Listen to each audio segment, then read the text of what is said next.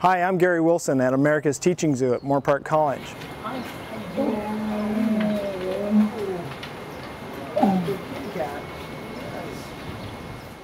Lions feed on a variety of things.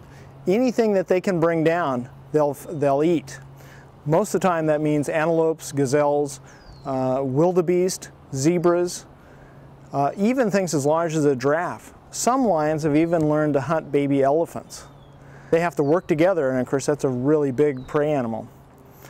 A big male lion can eat over 80 pounds at one time.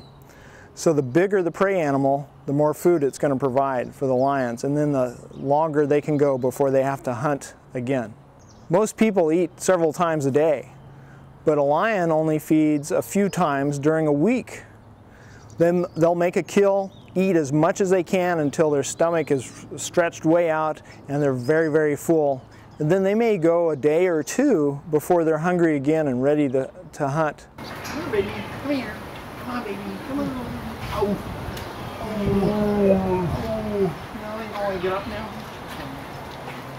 Yeah, I guess not.